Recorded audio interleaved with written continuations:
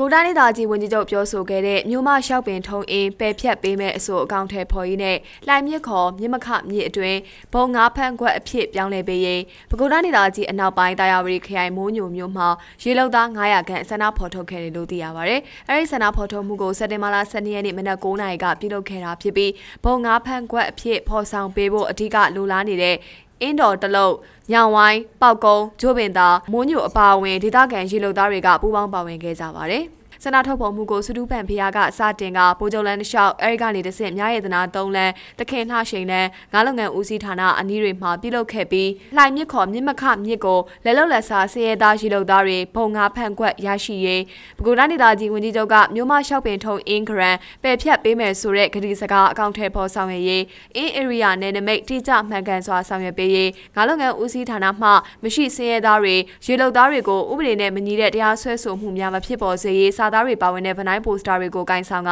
ကြွေးကြော်မှုတွေကိုပြုလုပ်ခဲ့ပါတယ်။မိုးညိုမြို့နယ်ရေလုံသားအစုအဖွဲ့ဥက္ကဋ္ဌဦးတင်ကြိုင်ကအခုလိုပဲပြောပါတယ်။ဒေတာရောင်းချတဲ့အင်းတွေကဥပမာဆိုရအင်း area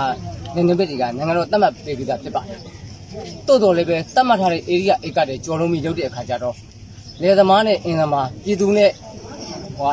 အင်းသမားရေလုံသားနဲ့အင်းသမားတွေကပြဿနာခဏခဏဖြစ်ကြပါတယ်။ဒါတွေကျွန်တော်တို့အစင်းတွေတင်များချက်တို့လည်းပဲဥပဒေရဆောင်ရွက်ပေးခြင်းမရှိတော့ဒီဆန္ဒပြပွဲရပေါ်ပေါက်လာဖြစ်ပါတယ်။အဲ့ဒီအင်းရဲ့လေးလာပေါက်ဈေးဟာ56သိန်းနဲ့လုပ်ငန်းရှင်တူဦးကရယူထားပြီးပိုင်တဲ့အတွင်းငါဖမ်းတယ်လို့ဆိုကရေလုံသား12ဦးကိုပုံမှန်တွေနဲ့တရားစွဲဆိုခံထားရပြီးဘုံငါဖမ်းခွက်အဖြစ်လောက်ကင်ခွင့်ရပါကကျေးရွာပေါင်း40မှာရှိတဲ့ရေလုံသားမိသားစု4000နီးပါးရဲ့စာဝတ်နေရေးအဆင်ပြေလာမှဖြစ်တယ်လို့ဒေသခံတွေကပြောပါတယ်။ဆန္ဒထုတ်ဖော်ရတဲ့ပတ်သက်ပြီးထိန်ကုန်းကျေးရွာမှမဝင်းဝင်းအေးကအခုလိုပဲပြောပါတယ်။မကျောင်းသားရေ9တန်း10တန်းကျောင်းသားရေအကုန်ကျမတို့ရွာမှာလူတွေ100ကျော်လောက်ရှိတယ်ခွင့်ရဆိုင်မှာကြောင်းမတက်နေရကျောင်းသားကြီးပဲအကုန်ဟိုတောင်းသူမရှိဘူးရေလုံးသားကြီးပဲဒီမြစ်ထဲကရမှာရှားဖို့ပြီးတော့ဒီကျောင်းကိုထားရတာကျောင်းသားကြီးအကုန်အခက်ခက်ရောက်တာပေါ့ဘုံတော့ရှောက်9ရက်တစ်ပတ်10ရက်တစ်ပတ်ရုံငိမ့်တာဒီကြစစ်ကစစ်တယ်မစစ်တဲ့ခါမဖြစ်ဘူးပြန်လိုက်အိမ်တော်ဦးစီးရလုံမကျွန်းအောင်မိမအရန်ကငါးဖားရောင်ကြီးကျွတ်နေတာတားရတဲ့ပြည်ကိုကျောင်းသားတွေခက်ခဲတာပေါ့ဘုံဒီကဒီတငါးရွာဆိုဒီငါးရှာပြီးစားနေရတော့ဒီဥစ္စာရသူတို့ကလိုက်တားလိုက်စီးလိုက်ဆိုတော့အခက်ခက်ဖြစ်တာပေါ့တောင်းဆိုခြင်းလူကြီးတွေကျမလူကြီးကိုကျမတို့ကအဲ့မြစ်ပဲမြစ်နဲ့တရားရုံးကအမှုဖြတ်ပေးဖို့ပဲကျမတို့ကမြစ်ကမြစ်ပဲအင်းအဖြစ်မခံနိုင်ဘူးဒါပဲမိုးညိုမြို့နယ်ငါးလုပ်ငန်းဦးစီးအရာရှိဦးသိန်းထိုက်ကအခုလိုပဲပြောပါတယ်ဒီနေ့ကိုမပြည့်နိုင်ဘူးဒီနေ့ကကျွန်တော်ဒေလန်လေးရောက်ပြီးသွားပြီနောက်ခရမ်းနေရာလေးဝင်ခွင့်ပြီးသွားပြီ